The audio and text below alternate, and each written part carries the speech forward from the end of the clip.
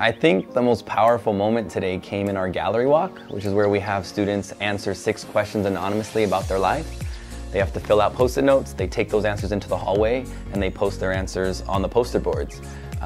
When everyone's done, they get to go out into the hallway and read each other's response. Every student read all the answers and came back into the classroom. We had a dialogue around what stood out the most, and one student raised his hand and said, "I won't forget the Post-it note that said, when I met my dad for the first time, because I realized I have a dad, and that's something I need to be grateful for someone else in my class that doesn't or didn't."